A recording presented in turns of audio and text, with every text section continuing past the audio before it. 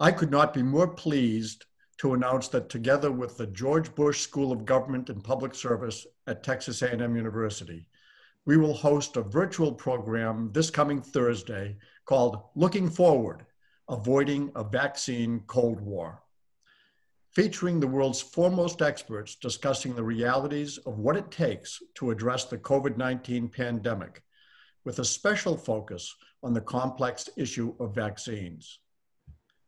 As the foundation representing the president who helped end the last Cold War by working closely with allies, we feel certain the Bushes would want us to bring together the world's leading experts and scientists to discuss the realities of this unique global challenge.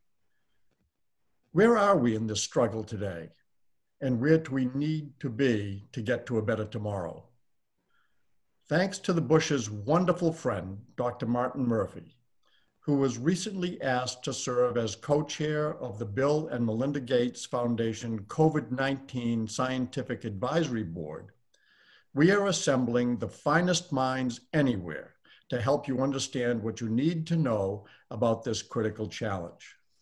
And I would love now to call on Dr. Murphy to tell us who else is going to be part of this program, and we're indebted to him for opening up his Rolodex to help make this possible.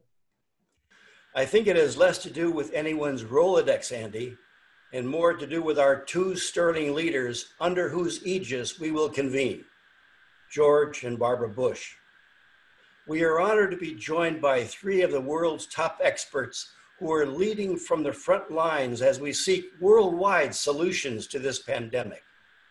For no one of us is safe until we all are safe through international cooperation. Sir Jeremy Farrar, the director of the Wellcome Trust, is a legendary leader in epidemiology.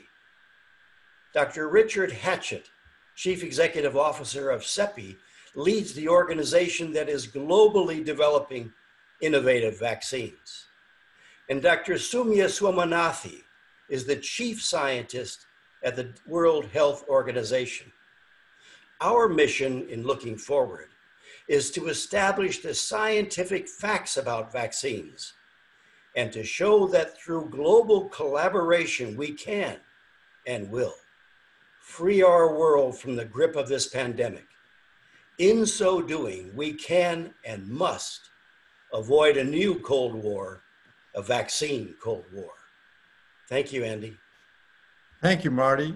In addition to these top global minds that you were able to pull together, Marty, we are so honored and pleased to have Dr. Glenn Lane, a most distinguished fellow at the Bush School, an expert on pandemics, as well as Vice Chancellor Greg Hartman at Texas A&M University.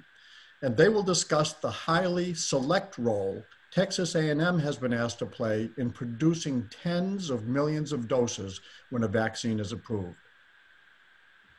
To those who knew them, George and Barbara Bush were the most forward-looking people you could meet.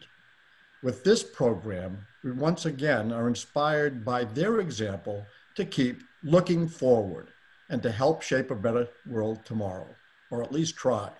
So please join us for this important session. Thank you very much. We look forward to your participation.